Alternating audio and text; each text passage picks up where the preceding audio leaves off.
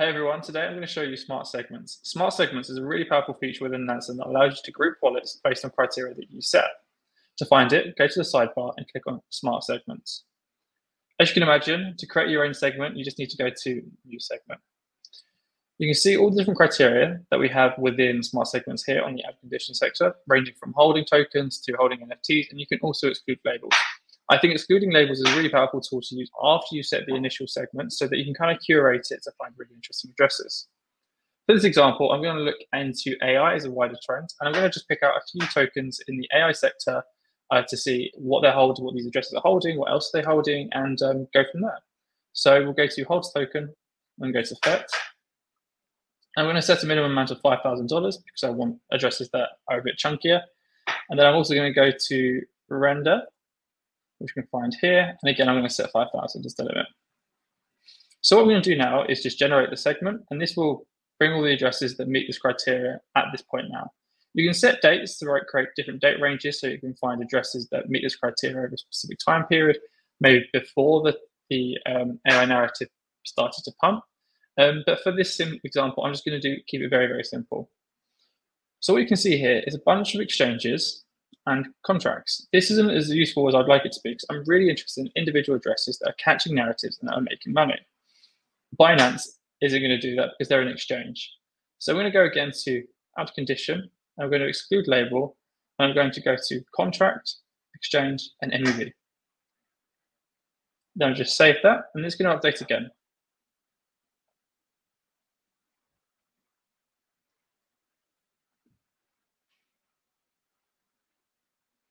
And so while this data is loading, we can now start seeing these interesting addresses come through. We see millions and millions and millions and millions. And so I have so many addresses right now. I think the criteria that I've set needs to be changed. So I'm going to go back here. I'm going to change the amount here. So I'm going to say FET because it's over $1 billion fully diluted market cap. I'm going to go to $15,000 here. And so this is a really new feature that we added into segments to make it really easy, is that you can just adjust the criteria within there. And then boom, we can adjust it without having to leave the smart segment you've created. So this is a point that we want to really emphasize when it comes to smart segments, is that when you're curating your group of wallets, you can keep playing around with the conditions to find something that's more interesting.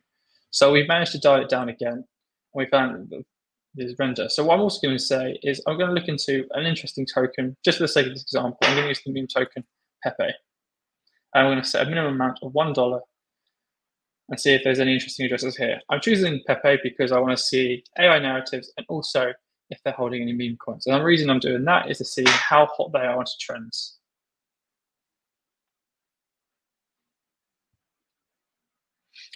The way that I use smart segments is I often use it to try and catch trends. So whether it's the AI side of things, meme coins, I can group these addresses. And then what we have is an interesting feature called Smart Segment Profiler, which bundles all these addresses together. And then you can see exactly what they're holding. So as you can see here, the wallets matching this criteria is now only 141. This could be quite actionable. So what I'm going to do is quickly flick through these and see if there's any interesting addresses. Already we can see smart money, and we can see the net worth and also some of the work labels.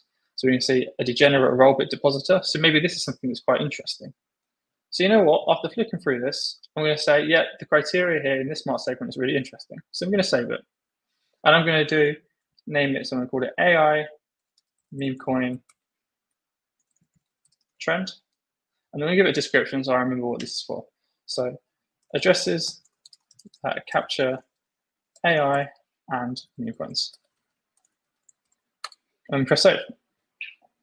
So what you'll see now is that the status of this segment is preparing, and then you'll see it soon turn to ready.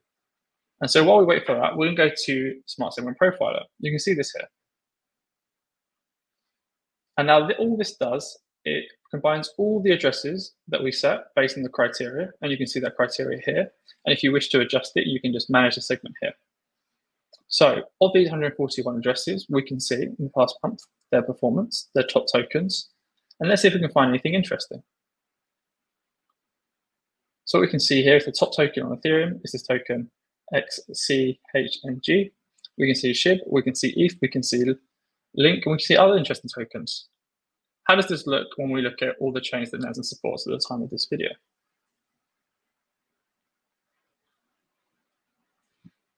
And we can still see that ETH tokens remain to be the dominant ones here. So we can see meme tokens, we can see the AI tokens here, we see some gaming tokens, another AI token. And from here, we can just start filtering through to see if we find anything interesting. Toshi, which is a base meme coin, is up here. So maybe there are some addresses here that are buying this token. And we can start seeing how diverse these addresses are. So maybe there's something here that's quite actionable. We can see the biggest wallets in here. We can see the counterparties. So this would be the addresses that these addresses are interacting with.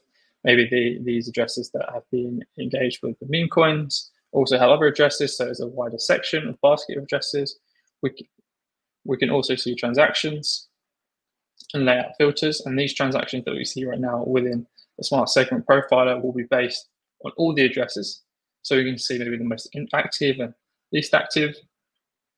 And so while we wait for that to wait, I think this is a really interesting feature, especially within smart segments, because when you can start seeing these addresses in real time, making transactions, we can then take a look into them and see what they're doing. And then from there, what I like to do is then set custom labels or smart alerts on these addresses so I can stay updated with what they're doing in real time. So for this, I'm going to go to Ethereum. And then I'm going to look at these trades. So at the time of doing this video, the AI narrative is popping off. So I'm really interested in seeing are there any addresses buying or selling AI tokens. So as we can see here, there's an address that's moving some of this render to Bybit. If I'm looking at some more tokens, we're seeing that there's a transfer here, which is interesting. But you know what? The value of these transfers are varying. And I'm really interested in the big transactions here. So I'm going to go to value, minimum value of $5,000. Now I can see all the juicy stuff. And so as you can see, there's loads of transactions happening in real time. We're seeing some active addresses moving funds to Binance or Bybit. So let's take a look and see what this address is doing. So what we can do is go through these addresses. We can right click and then we can go to wallet profile for token to see the wallet's activity with the token. And just using this as an example, we can try and find the address. So I've gone to this active ETH millionaire, and we can see that they'd be sending funds to Bybit, Binance, and Bybit. We can see their cost base is up 85%. We can see that they're slowly reducing the position here. And so this might be a really good indicator for me if I hold the token. So what I'm going to do here would be to add the address to my watch list. I'm going to say active ETH millionaire. Labels here, I'm going to put the segment as the label. So that would be AI/meme coin. And then because the token that they're looking into is render, I'm going to save that as a label as well. Add that address to my watch list. So if I were to look at render holdings, I can see the who bought, who sold, or activity. I can see these custom labels within Nansen and recognize that this address is an address that I previously looked into. I've set some labels and I can stay updated with it. So that's just one way that you can use smart segments. The beauty of smart segments as a feature is that it allows you to curate your own alpha and then take that alpha for you to do some research, find interesting addresses, find trends, and get an edge in the market. If you have any questions about how to use smart segments, reach out to us on Twitter or email us at support@nansen.ai.